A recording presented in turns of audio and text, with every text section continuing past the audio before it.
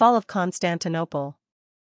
May 29, 1453, Conquest of Constantinople by Sultan Mehmet II of the Ottoman Empire. The dwindling Byzantine Empire came to an end when the Ottomans breached Constantinople's ancient land wall after besieging the city for 55 days.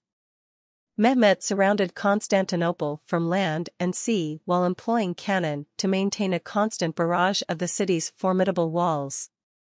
The fall of the city removed what was once a powerful defense for Christian Europe against Muslim invasion, allowing for uninterrupted Ottoman expansion into Eastern Europe.